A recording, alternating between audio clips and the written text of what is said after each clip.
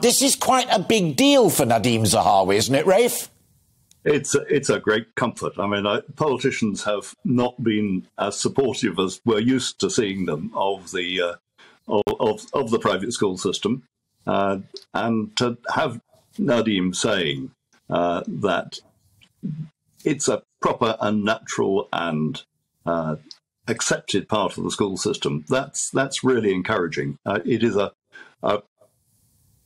vote of confidence which private schools, I hope, will respond to in kind by really upping their game, already quite good, in collaborating with the state system.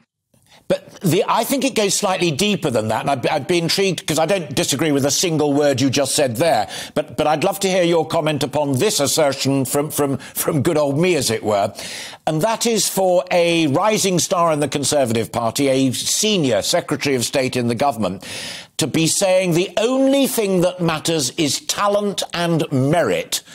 The best go forward, let's help more become good.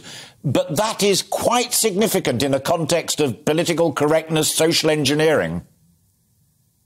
Yes, but you've got to be conscious of the fact that some kids go to really good schools and others to much less good schools, and that's just in the state system.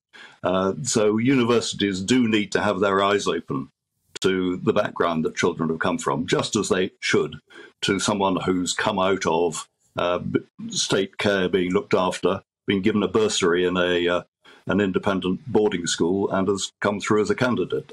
People need looking at in terms of their potential and their background, as well as just what exam results they've got.